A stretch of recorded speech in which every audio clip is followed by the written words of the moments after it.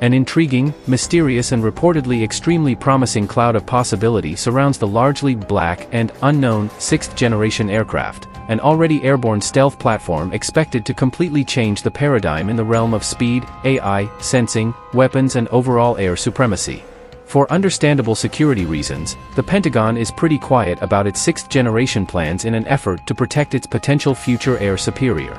A stealthy, supersonic, semi-autonomous 6th-gen fighter maneuvers undetected through heavily armed enemy airspace, evades radar detection to jam the adversary's command and control systems with EW weapons, gather, analyze and transmit targeting data across huge areas of terrain in milliseconds using AI-empowered computing, launch and operate groups of nearby mini-drones, fire air-launched hypersonic missiles and then incinerate enemy aircraft with fighter jet-fired precision laser weapons, all while flying too quickly at hypersonic speed and too stealthily to be targeted.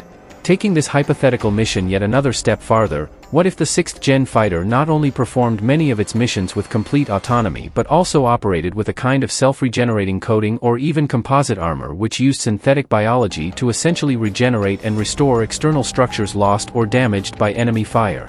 The concept of regenerating armor has not been mentioned or suggested by the Pentagon when it comes to 6th gen, yet the technology is something of great relevance now being pursued by several of DoD's research laboratories. The alignment and collective execution of these now in development technical attributes rests almost entirely on the continued pace of Pentagon and industry innovation now striving to prepare for and anticipate the unknown, if not even somewhat mysterious, future warfare environment.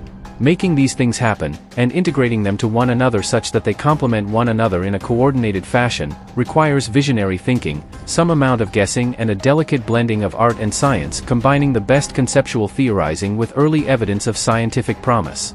Generally speaking, these are the kinds of innovations now being explored by the Pentagon, senior weapons developers and some of its key industry partners such as Lockheed Martin's Skunk Works and Raytheon's Advanced Concepts and Technology Division. A single major contractor may build the U.S. Air Force's Next-Generation Air Dominance, NGAD, 6th-generation stealth fighter, with a decision expected sometime next year, according to reports.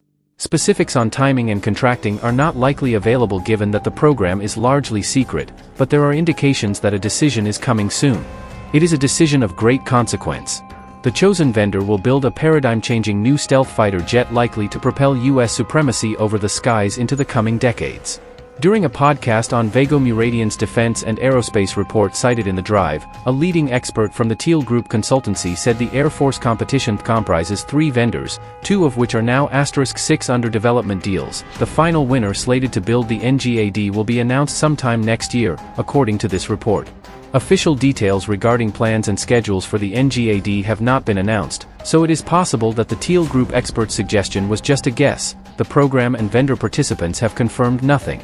The Air Force itself has indicated that a production and development decision for NGAD is expected sometime in 2024.